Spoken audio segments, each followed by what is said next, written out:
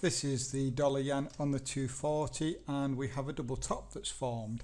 And I've actually waited a little while for this just to hold the structure level, just to make sure. It's occurred at that 112 psychological level, and if you guys follow me, this is a very well respected level within the market. And I'm just going to remove the orders because we are going to go for two targets here. But first of all, let's take a look at the high time frame. There is this, which I have been monitoring, and I'm actually in a different account, right like this. And we've broken out of the channel, so we've had multiple tests now, and here is where we broke out the channel. We came back, we had a retest, and we're back up at that level again, which is the 112 psychological number. If we drop down to the 240, then what we have here is we had the RSI that went overbought at around, really need to make this bigger, we had it overbought at 86. We have divergence, we have a nice rally, and at the end of those rallies, when we come into structure, we're looking for that nice U-shaped dip to form a double top. If we throw a structure level in, what we cannot do is the second test cannot violate the first, and the first test must not violate structure.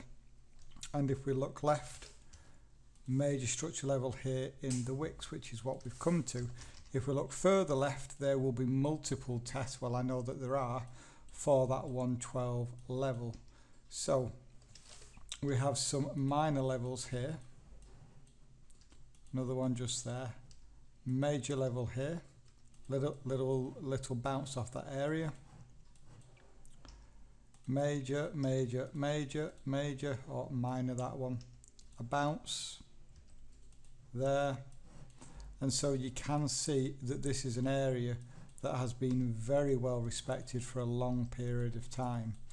Another 2 here as well, another 4 here as well.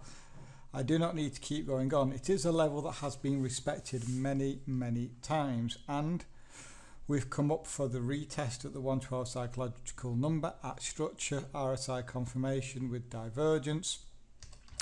What it does mean, I'm just going to delete everything off, is that our next structure level is only here.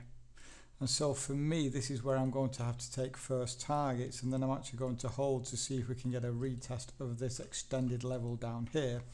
And again, the reason for that is because look at this trend line.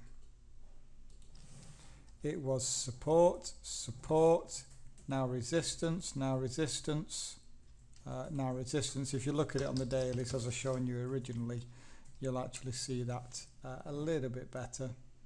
Here on the dailies, this should be up like that, and this should be down like this. And so let's go back to the 240, and let's just bring over the orders. So because we have a psychological number, I do not need to be a full ATR above the highs. For me, I only need to be 10 pips. And I will then play for the closes of the candles just here and the retest. I'm not actually playing for a full retest down here. I'm actually playing 5 pips above that 111 psychological numbers. Whenever you have these psychological numbers, you really do want to front run because psychological numbers act like structure, and with structure we always front run anyway to make sure we get our fill. So in terms of risk on this trade, 19 pips, looking for a reward here of 26, and then we will be holding for secondary targets for around 96 if we can get down there. And we're back for the update on this double top, and I'm actually out of this now for break even. So we go to the 240, we had our double top. What actually happened then is we actually had a violation up here, and this high is higher than our double top. I was not stopped out because my stop was at 112.20 just up here, and the market came down. It actually then came 2 pips from my target and has now rallied back up. So I've actually been out of that now for break even. It wasn't worth leaving the trade to play out, in my opinion, for those 2 pips, because we had already had a violation here to the upside. So break even trade.